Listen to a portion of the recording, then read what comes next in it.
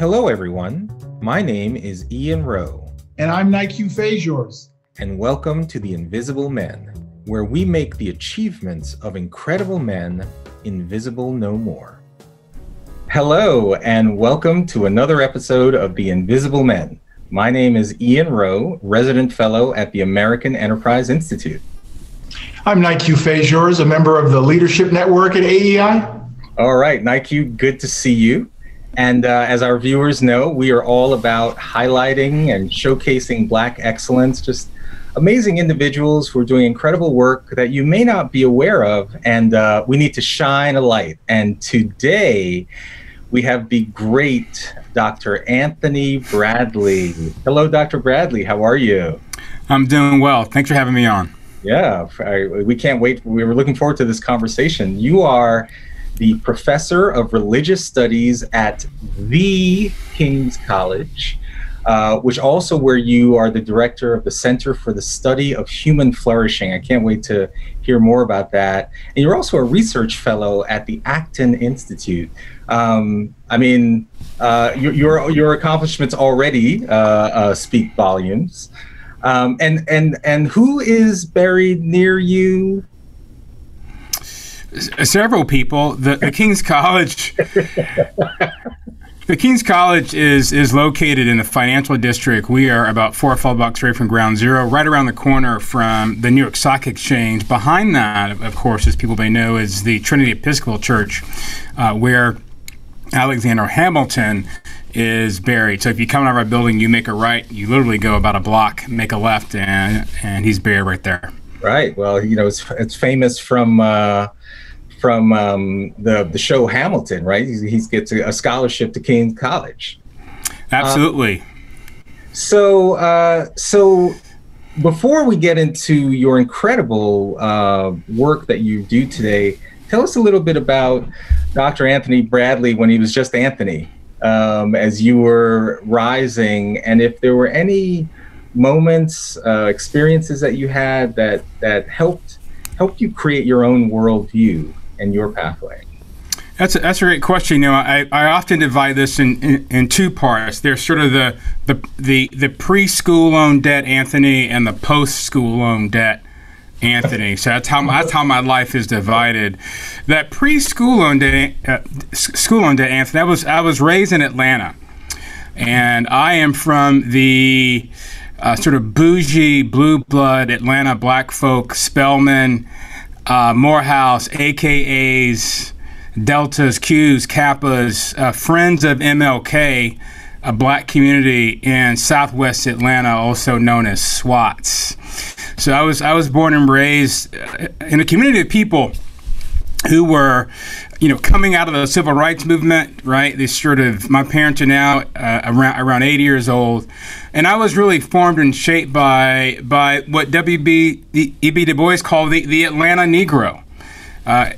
Extremely driven, professional, folk who wanted to merge, I think, both morality, but also a sense of progress beyond what they were coming out of in Jim Crow. And so I was raised in a community where it was nothing but possibility, right? It was nothing. There was nothing to imagine but hope, and we were raised to think like that, right? In Atlanta, you're just around black success all the time.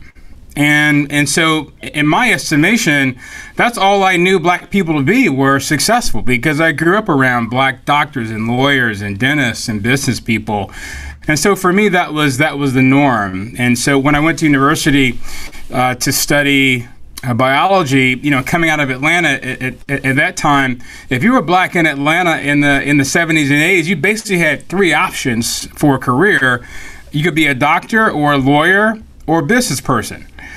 That's how the imagination was. My niece, who was raised in the same church, in their kindergarten class, they have a song where they sing, you know, you start kindergarten and then elementary school, and then at the end of the song, right, that they teach 5-year-olds, and then there's grad school.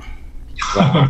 Okay? Wow. So you have 5-year-olds thinking about not college, not high school as the norm, not college as the norm. College is breathing, right? School starts at grad school. That's when your education starts, because college is just normal. So I was sort of raised in that community in Atlanta, and I've always been really curious. And I've also been a fan of public television. Now, here's why this is important. There was a show on NBC called Family Ties. Yeah, sure. You remember that show? Yeah. Yeah. And Michael J. Fox played the character of Alex P. Keaton. Yep. And Alex P. Keaton, as some may remember, was a huge fan of Ronald Reagan and Richard Nixon. And I remember on one episode, I think he mentioned this show called The Firing Line, which is the William F. Buckley show. Yeah. And so I started watching, in middle school and high school, I started watching Bill Buckley on The Firing Line.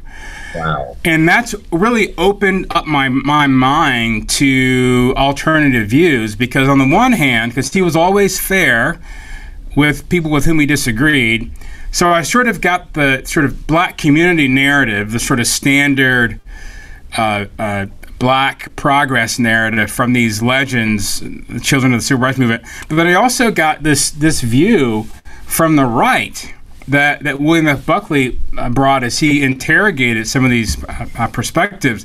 And I just started asking tons and tons of questions. And it just exposed me to the reality that there are views that are different than those which I were raised with. And some of these ideas aren't bad ideas. And that was my introduction in high school to running across the writing of Thomas Sowell. Oh. And as soon as I started reading Sowell, that's when things changed, because one of the great contributions of Thomas Sowell, and I've actually adopted this in my own writing, is to let the data lead the conversation. Not ideology, not what your grandmama said, not what you're supposed to say at Thanksgiving. Like, let the data lead, right, the discourse. And as soon as the data started to lead the discourse, that's when I began to make some departures from that sort of standard Southwest Atlanta, primarily Democratic a narrative about the way the world is, because the data didn't always fit those realities. Last point, and it really dovetailed nicely into the Center for Human Flourishing that I run at the King's College. That program started out as a way for me to launch several different programs that might challenge some prevailing theories. And our first program was criminal justice reform. That was our first major program. And we're studying human flourishing because I believe it's better to be for something, right, than to just be against something else. Yep. Right? So being anti-something isn't good enough. Being anti-police, being anti-prisons, that's not good enough. You have to be for something. Yep. And so in the spirit of being for something, mainly I'm for people never ever going to jail or having contact with police. This center was designed for the purpose of proposing things that we could be for. And I am for criminal justice reform, but I read Michelle Alexander's book, and it didn't fit the data. Which her book didn't fit the data? The New Jim Crow by Michelle Alexander, I'm familiar which is a great introduction into the conversation. Yep. But the New Jim Crow by Michelle Alexander did not fit the data. And for me, I'm non-tribal in terms of left, right. Those things to me don't drive me. What drives me is the data. Yep. Right? And if your data's wrong, I'm coming after you. I don't care what side you're on. And if you're letting if you're letting ideology obscure what the data says, I'm coming after you, right? And so as soon as I realized that the data didn't fit that prevailing narrative, we can come back to that in just a moment if you'd like. that really inspires so much of my work. But it really started with watching Family Ties, Michael J. Fox leading me to William F. Buckley, Buckley leading me to Thomas Sowell, Thomas Sowell making me care about data. Wow, that's amazing. Why do you think Thomas Sowell, who is incredible, and there's a new book coming out about him called Maverick, but what is it about Thomas Sowell and the challenge that many, particularly Black leaders, have in not citing his work or not elevating his beliefs when it comes to how we think about progress in the Black community? It may in part be because Thomas Sowell doesn't really play rhetorical games, and he just doesn't mince words. He lets the data do his talking for him, and that doesn't sell well, right? And he says really hard things that people don't want to hear. And he makes a sort of contrast in terms of the data that makes you ask different sorts of questions and what the prevailing narrative tells you the problems actually are. What he does is he raises the sort of causal disruptions that make you question, well, is it really racism? Is it really systemic racism? Is it really the man? Is it really these external issues driving some of these pathologies that we see? And I'm using the word pathologies on purpose. You're not supposed to say it anymore because it's taboo, right? Although William Julius Wilson, you could say it in the 90s, right? When William Julius Wilson and the crew at Harvard and Chicago were talking about Black pathology, you could say it back then, but you can't say it now. I'll just say challenges. How about that, right? So when you're talking about some of the challenges in the Black community, what Thomas Sowell does that people don't like is he complicates the race narrative as the causal variable that produces the disparities that we see between those who are making progress and those that aren't, between social and economic mobility and people and those who are stagnant. He's going to complicate that narrative. And if you are sold, if you sort of bought the idea that racism, racial discrimination, systemic racism is the primary causal narrative for all of the challenges, all of the disparities that we see in the Black community today, or actually I'll say in Black communities today, Thomas Sowell is not your friend. Because he and Shelby Steele and Jason Riley, right, and others are going to include that it's not that race has never been a problem, right? But there are other variables that matter. Marriage matters. Education matters. Fatherhood matters, right? The ability for one to delay gratification matters. Trauma matters. The culture of your community matters. All those other things matter, and it complicates that race-driven, a sort of racial reasoning narrative, and people just do not like that. And the other thing, lastly, which I think is unfair to Thomas Sowell, is they just don't think he's nice. They think their brother has no empathy. He doesn't care about us. He only says things. He never said anything positive about the Black community. So he just doesn't like us. He's much more of a sellout and Uncle Tom. But if you understand Thomas Sowell's story of growing up, right, single mom in the hood, he was a scrapper. He's a fighter. Almost got sucked into gangs. If he hadn't gone in the military, he probably would have been in prison, right? So he knows what it's like to be in the communities that he writes about. And so he and Walter Williams and others who also grew up with challenges, they're saying, hey, wait a minute, right? We've got to talk about some other things. And a lot of people, I think, just aren't willing to sort of unravel or maybe aren't willing to assent to the fact that things are more complicated than sort of race being that primary, or maybe just that exclusive causal variable. Anthony, I want to keep this theme of data first and ask for your opinion about some commentary that the First Lady, Michelle Obama, recently had. I don't know if you saw it, but in brief, if you hadn't seen it, and for our viewers, she was talking about the George Floyd case, and she pivoted to her daughters who are now driving. And she stressed an incredible amount of concern for their safety and the potential for Malia and Sasha to be confronted by a rogue police officer. She used the phrasing, they might play their music too loud, and the officer may only see the back of their heads, and I'm very concerned about that.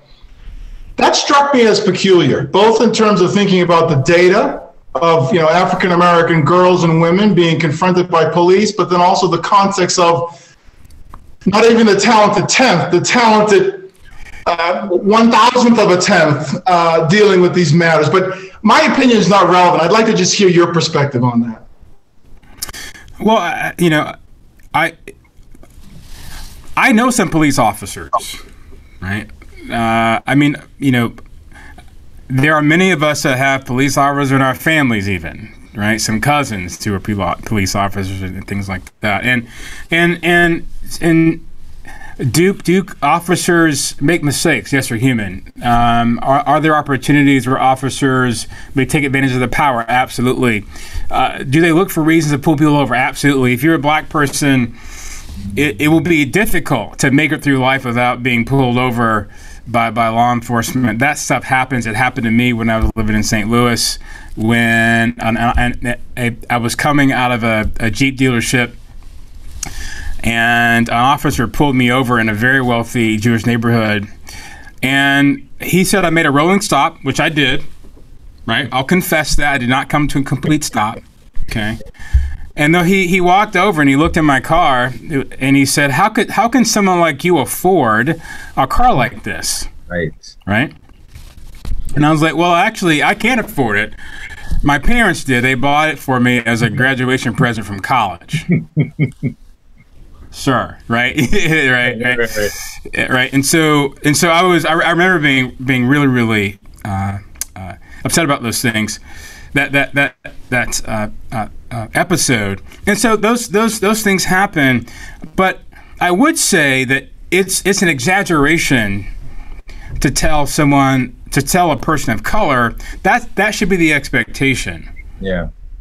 That is, instead of seeing it as the outlier in your life, to sort of see that, to sort of craft this narrative that the police are sort of like lions in waiting on Black Americans as they drive their motor vehicles to and fro. I think that's exaggerated, right? It sort of builds this hysteria that the police are against us, and again, the data just doesn't really prove that. When you see, for example, that regardless of your race, people have experiences with policing. If you look at the data, being white doesn't mean you're never going to get pulled over. And so I think it's a bit extraordinary to sort of assume that it's us against the police. By the way, many of the police are black, and so they sort of use that. Yeah, in fact, in most major cities, right, you have a massive population of black officers, and so I would say, to Michelle, I understand your concern. You should be concerned about your daughters. I would be more concerned about them being hit by a drunk driver than them being taken over by police. I would actually be, in some neighborhoods, be more concerned about them being carjacked than being pulled over by the police and harmed that way. There are lots of other reasons. The data says that you should be more concerned than your daughters being pulled over by the police. And what I find is that we really have to stop telling black people who are young, that this country is against them, and that the institutions and structures and so much of the things they have access to are actually positioned against their flourishing, is a narrative that sets people up, I think, for the type of situations that make the news later on. Yeah. Well, I want to ask one more question again on this theme of data. I just gave testimony in Congress related to the racial wealth gap, and one of the pieces of data that's constantly reiterated is this idea that the average wealth, median wealth of the average white family, based on 2019 data, is about 8 times that of the average black family. And if you look at the data solely looking at race, that actually is true. It's only 8 times. The actual raw amount is about $160,000, right? So that's data. And there are people that use that data to make the case that that gap is so huge that there is literally nothing. I mean, Nicole Hannah-Jones actually literally writes this. There is nothing you can do. Not get married, not get a home, not buy a home, not get educated. Nothing can make up for, quote, 400 years of racialized plundering, end quote. And then if you believe that, then you bring in a lot of other interventions, right? Like reparations, other major government transfers. But one of the things, so I testified that, well, that is true. But if you look at just a couple of other factors, such as family structure and education, the average married black 2-parent college-educated household on an absolute basis has wealth of nearly $220,000, and 3 times that of the average white single-parent household. And the gap, the racial wealth gap, is about $160,000. So it's literally almost equal to the gap if you're only looking at race. And so when you talk about data, I think it has to go even deeper, because people can manipulate anything, any data, to their purposes, right? So I'm just curious, how do you have a data-driven conversation when some people are selectively choosing which data matters? Absolutely. I think one of the things that I learned in grad school was the difference between a multivariate analysis and a univariate analysis, right? A univariate analysis looks at one variable and seeks to reduce that one variable as the explanatory variable for phenomena. Yep. Whereas a multivariate narrative, right, looks at multiple variables, multiple issues that might offer some explanation for phenomena as they appear in reality. And when you talk about these sorts of disparities, I don't care what it is. It could be wealth, it could be health, between blacks and whites.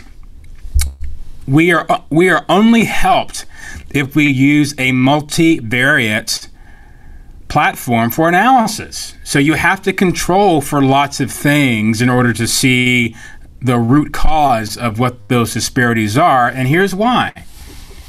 If you don't get the analysis right, you'll get the solutions wrong. Correct. Right? So if we believe that the problem is race, then we wrongly will think that, well, if we solve the race problem, that'll close the wealth gap.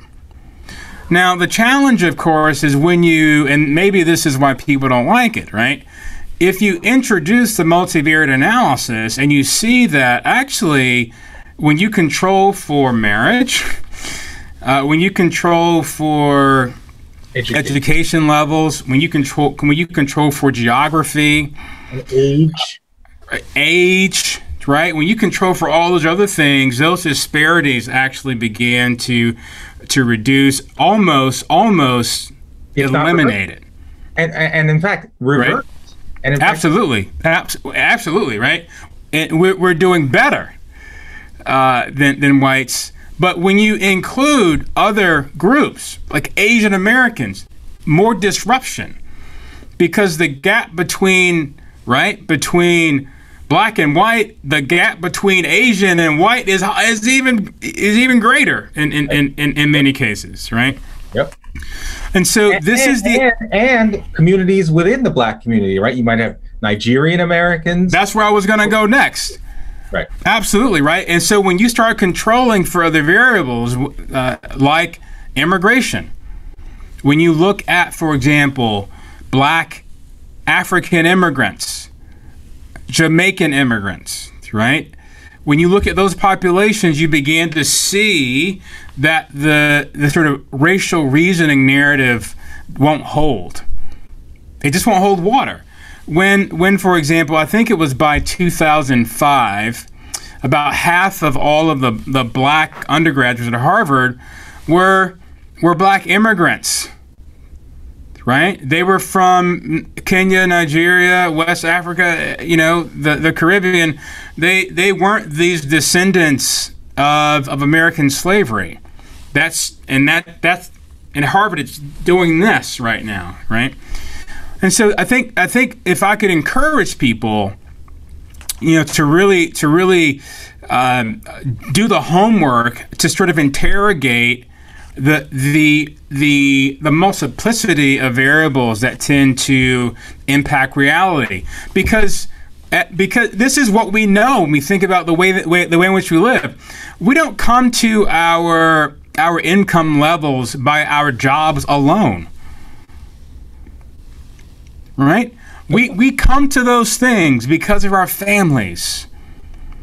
We come to those things because of our networks, because of our education, because we were born in a certain place, because, all of those things that contribute to our own success, those are the sorts of things that we need to unpack. We want to understand some of these disparities, because when we understand what variables, after we control for those things, contribute to the disparity, then we can actually address those things, right? And I've been saying for years, and this is not popular, what I'm about to say, is that we are not going to have massive amounts of progress in terms of black social and economic mobility until we deal with a marriage problem, until we deal with black fatherhood, until we improve education outcomes and get kids out of bad schools, right? I don't care how big that reparations check is, right? It won't be sustained without us dealing with these other variables, because those other variables are actually going to undermine and sabotage long-term sustainable social and economic mobility. It's a great point. I often think about, the list, the dozens upon dozens of professional athletes who earn millions of dollars, and within, 6, 7, 8, 10 years, they're bankrupt. They're arguably worth less than when they started. And so, in terms of the big check solving all these problems, it's silly, actually. Yeah, I think the average. Actually, I'll go back. I think it's something like 80% of NBA players are broke 3 to 4 years once they leave the league. Yes, it's unbelievable. Right. And those are those skills of money management. Those skills of delayed gratification. Those government can't solve those. Right. And I think one of the problems is that people, and maybe this is why we don't want to do the multivariate analysis, is that there are just some things in terms of solutions to problems that plague black communities that government cannot solve.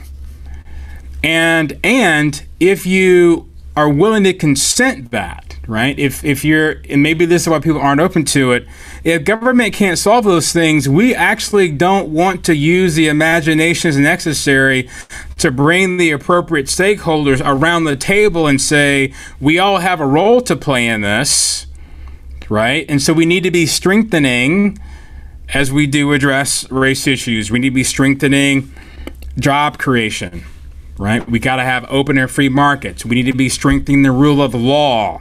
Everybody's got to be treated the same. We need to be strengthening, as I said earlier, right, marriage and family. And listen, this is unpopular. People need some moral formation, right? This is something that I heard Kay Cole James said. You know, she said, "What's the definition of a black conservative?" I think she said something like, "Daring to believe what your grandmother told you." Right, right. That's what it means, right? And I think there are just some basic fundamental virtues that black communities have always valued, regardless of income level, that always lead to thriving, that always lead to flourishing. But the government institutions are not the place to teach those moral values, right? And they can't do it because they don't even practice them, right?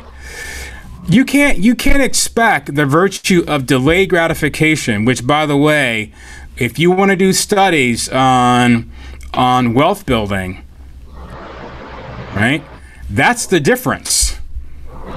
People that can delay gratification and those who can't. And I can tell you right now, there's not a politician in Washington, D.C. on either side of the aisle who can show me how Congress practices delayed gratification. Seriously, especially in the contemporary moment. Trillion here, trillion there. Yeah. You're talking real money. Yeah.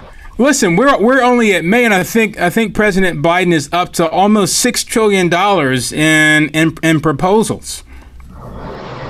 And so you know, we have to be willing to disrupt some of these narratives so we can get the solutions that actually work. So that people can live the lives that they're intended to live. And last point, I think income is a terrible way to assess mobility and progress.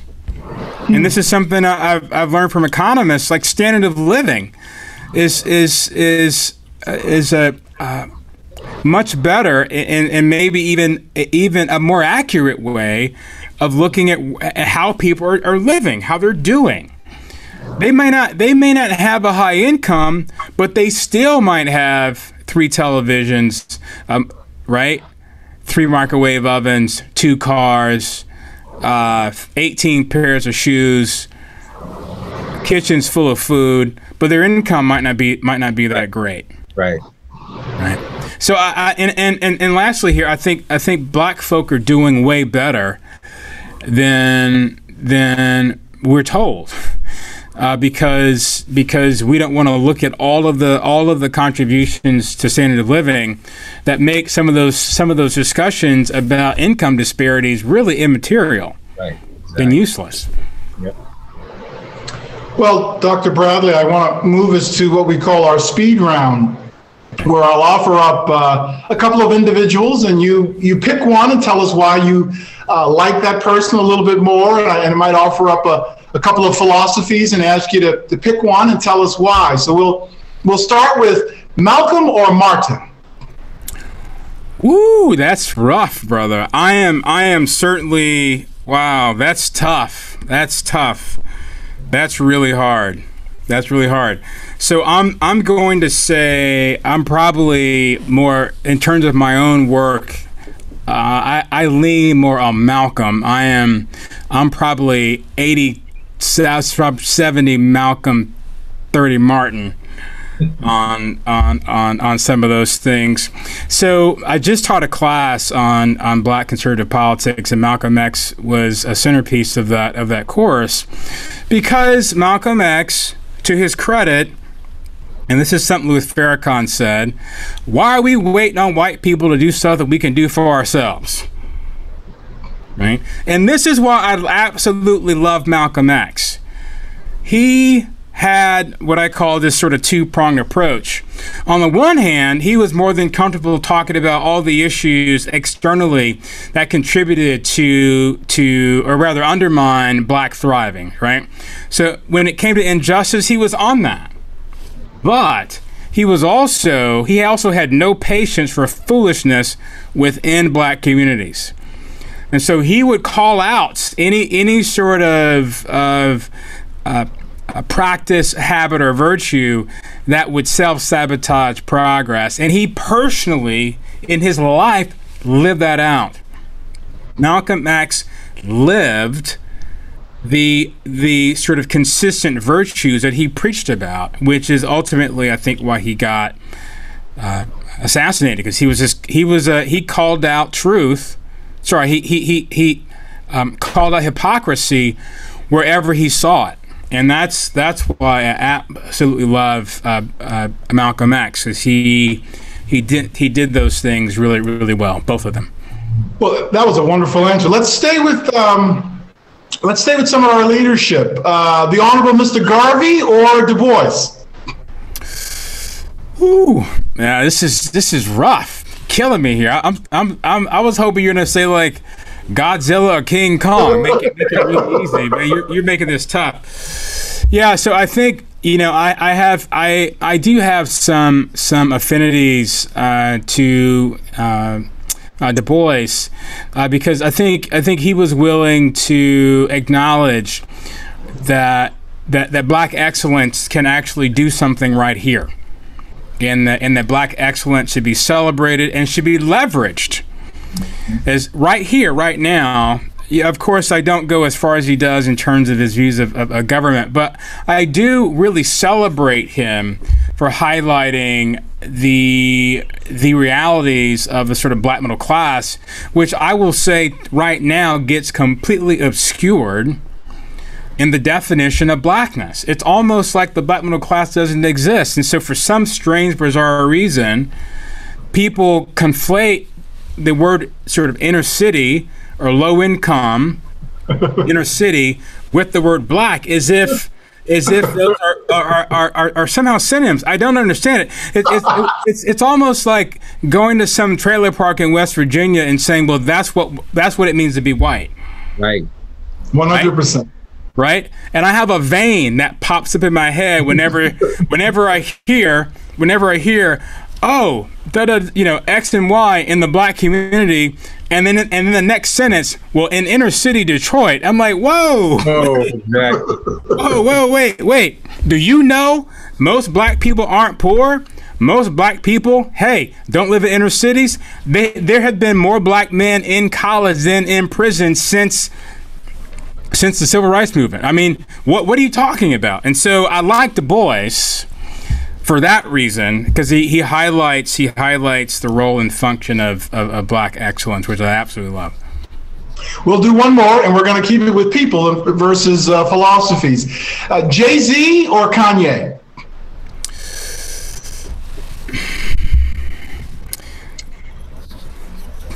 This one too is tough. I think I'm probably gonna lean on Jay-Z because of his entrepreneurial spirit, which I absolutely love. And what I love about Jay-Z is that he, and again, this is why I love Black Enterprise Magazine, for example, right? He built a portfolio around his success. Right? Creative, a man of great ideation. He started in one lane and then just kept building, right? Building enterprises off of that initial brand. And just imagine, right? I just get excited thinking about all of the talent, the human capital in terms of Black young adults that need to see a model of someone who uses their success to build a portfolio of making other people successful, right? What he's done is he's created a network of bringing other people into it so that they can find success as well. And I absolutely love that model, right? Each one teach one, right? He's not just in it for himself. He's actually opened up opportunities for developing greater enterprises and opportunities for others.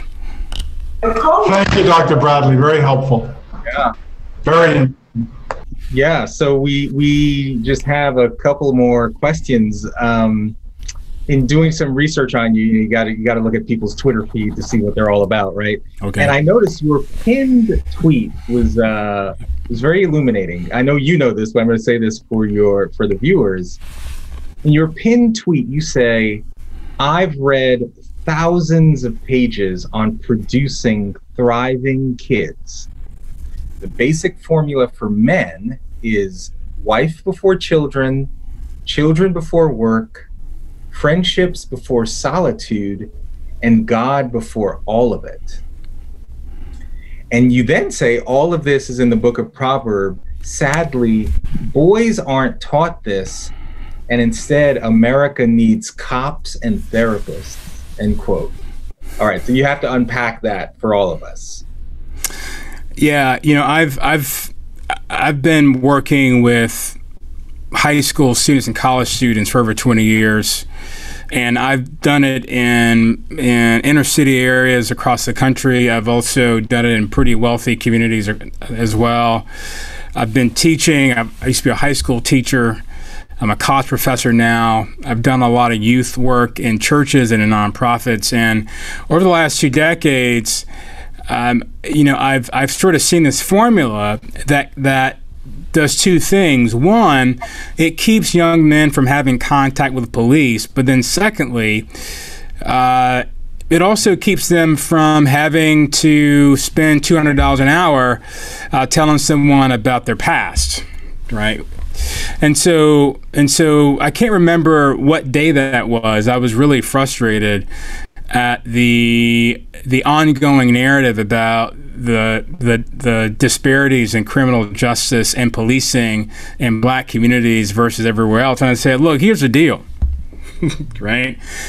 If you want to keep boys from ever having contact with police, it's a real simple formula: fathers and moral formation. And because of breakdowns in the family, right? Because of the reductions in marriage, because of the dad deprivation that exists in low-income communities, whether they are white or black, right? You have father deprivation across the board. A dad-deprived boy is going to hurt somebody. That's what the data says. This 14-year-old young man who in Florida who murdered a 13-year-old girl from his school, his father has a rap sheet, right? These are white folk. This is a sort of standard narrative about the black kid from the hood, but this is a white kid who grew up in a fairly affluent suburb. His parents separated, but his dad's got problems, and it was his dad's deprivation, right? His dad had been arrested, child abuse, all those sorts of things. He ended up being a statistic, and so when you have strong fathers, when you have strong families, when you have strong marriages, guess what it does? It protects children from abuse and trauma. And when children are protected from abuse and trauma, they're less likely to ever end up in the criminal justice system. When children are protected from abuse and trauma with strong fathers and strong families, and they have access to moral formation, guess what never happens? They don't end up running away from home. They don't end up being abused. Sorry, they don't end up abusing alcohol and drugs. They end up graduating from high school. They also have far less mental health issues, and they're much more likely to go to college. And then lastly, they're outside of the criminal justice system. So these are the sorts of things that we need if we really want thriving young men, because 97 to 98% of our criminal justice system is full of men. And those are the sorts of things that I think that we should be investing in if we want to shut down prisons, and if we want to reduce the number of social workers, and psychologists and counselors that we have in this country, we can reduce the number of those by investing in the institutions that lead to human flourishing and thriving. Marriage, family, parenting, love, connection, right? Hugging your sons, loving them, speaking words of validation into them, telling them that they're cared for, that they're loved. If they make mistakes, we're going to love you no matter what. Those are the things that close prisons and reduce the need for therapists. Not giving people cash. Yeah. Right. Thank you. Well, thank you. Well, that is a good lead-in to what is normally our final question, which is, and as you know, we talked about briefly, when Nique and I had this idea 30 years ago after the Rodney King trial, you know, all the dominant narrative was everything that you're saying kids are not hearing today, which is that, you know, you're basically doomed if you're a black kid. And here we were thinking, how are kids getting a more hopeful message? Who are the role models that they're looking towards? And so we created this character, Darryl, a 16-year-old black kid who lives in Forgotten, USA, which is this imaginary urban city. Fast forward 30 years and you're a 16-year-old black kid listening to a lot of the dominant narrative. You could think, this country has it out for me. You know, you could think, I got no shot. And unless I get that reparations check, I got no shot, right? What would you say to a Darryl who genuinely is concerned about his own life? Where if Michelle Obama is concerned about her own daughters, right? Then what is the 16-year-old Darryl? What's the message to him? Yeah, that's fantastic. That's a great question. And you know, I would encourage this young man to first of all read a lot of history.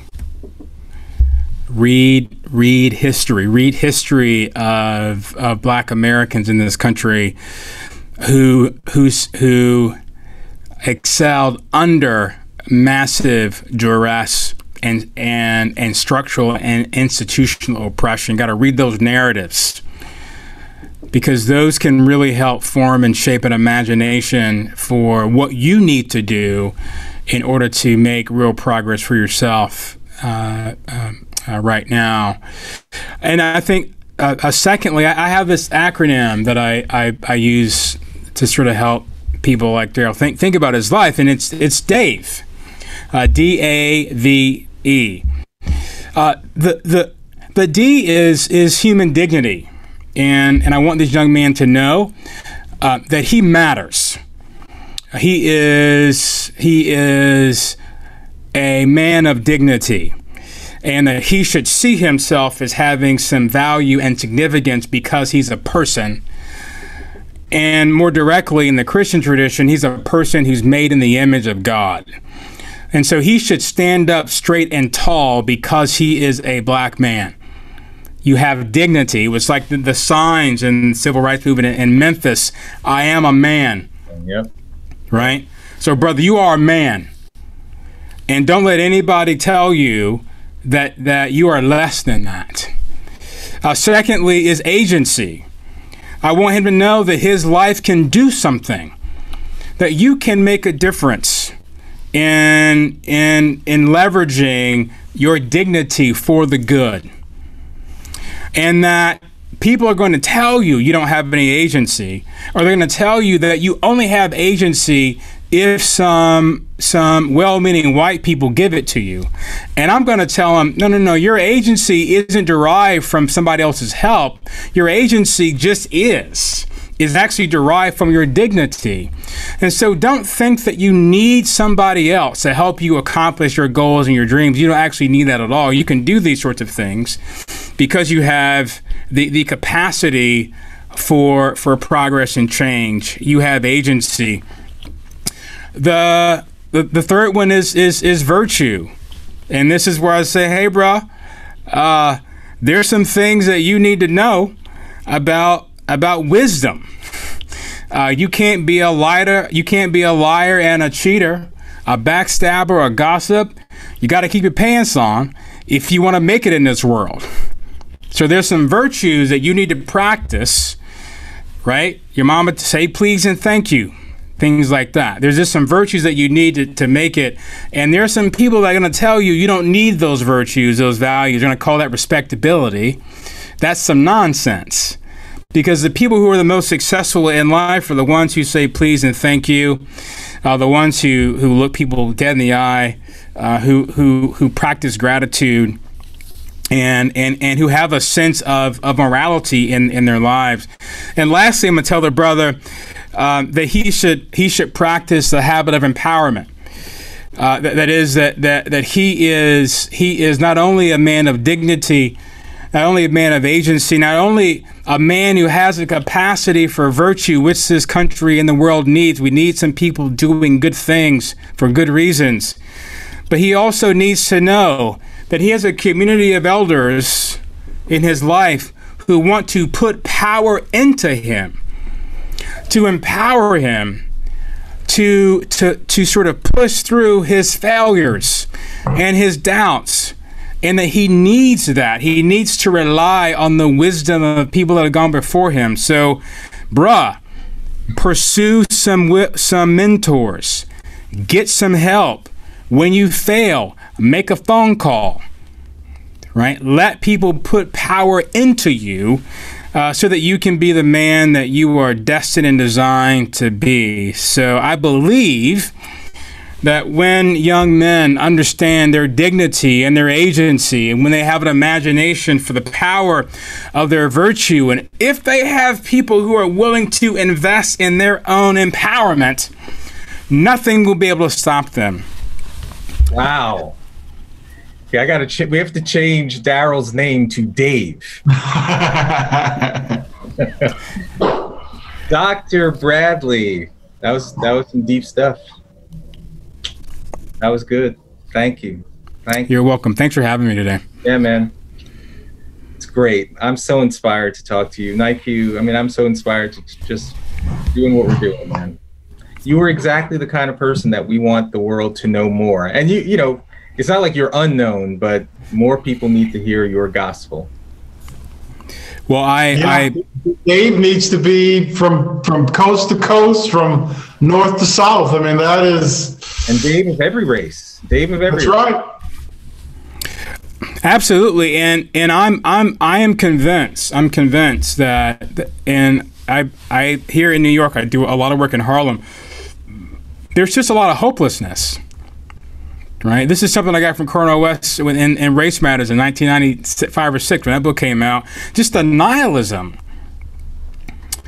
that exists, and what happens is that I don't want programs and policies that keep people comfortably poor, right?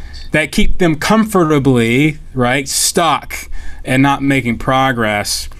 And I believe that the nihilism sets in when their imagination only sees them being comfortably stuck here.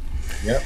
And when you're comfortably stuck and you can't imagine getting out, that's when you start embracing habits and practices that lead to self-sabotage. And so I want people to know that you can do it. You can do better. You can do more. You can get out of here. And that people can't believe it here. And by the way, when you leave, bring somebody with you. And then when you get out, go back and reinvest in those same communities.